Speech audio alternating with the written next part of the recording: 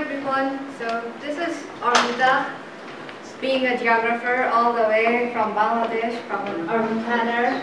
So okay, every geographer likes to start with a map. I'm doing the same. That's my home and that's my school. I used to travel like 1 to 2 hours every day on my way back to home, and school, that's like 4 hours of travel like every day. Okay, and that's only 13 kilometer, that means like 8 to 9 miles.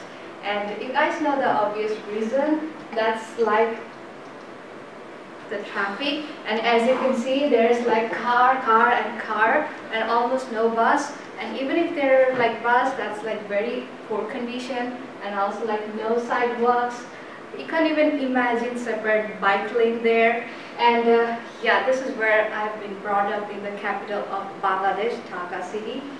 So I always wanted to do something for the city.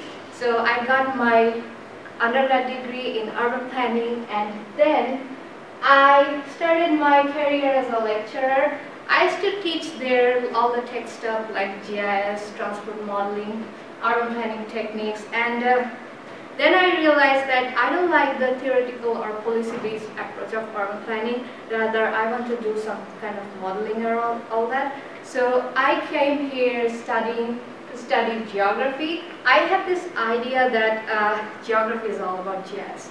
So I wanted to learn like spatial modeling in transport planning and all that from geography perspective. So I came here in Utah, but back then my advisor, like my first advisor, left, and then I started to work with a different advisor, and he worked on intersection between disaster and transportation. So I kind of reshaped my orientation, and then I tried to identify, in my master's thesis, I tried to identify a safe route for vehicles during urban floods. So my idea was like, if we want to go like from 1 to 2 and 3, and this will be your faster route, but during flood it should not work because it's close to the environmental factors that may cause flood. So this is like my safe route, and the blue one is like a balanced route that considers both travel time and safety. Okay, and my safest route is only 2 minutes long than my fastest route. So it was the whole modeling thing.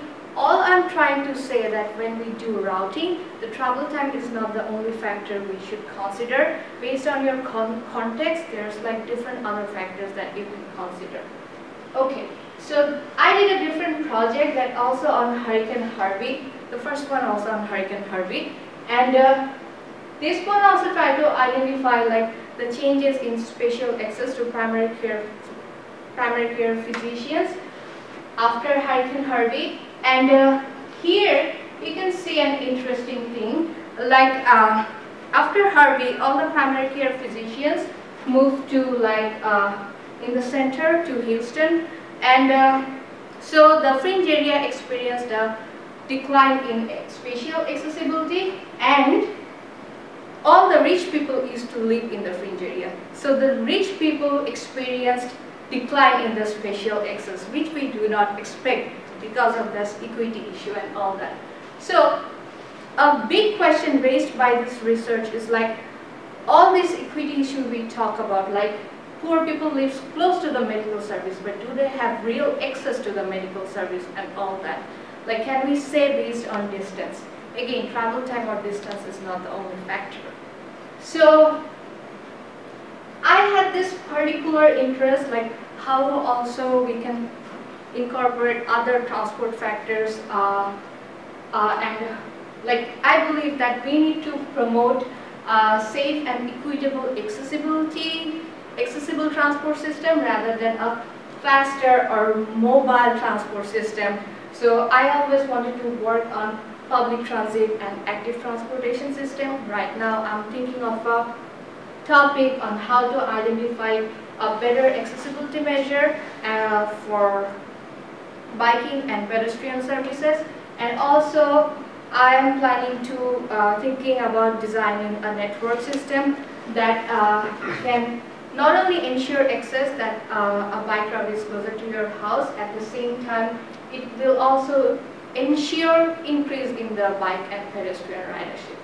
So that's what I'm thinking of or currently working on. Thank you so much.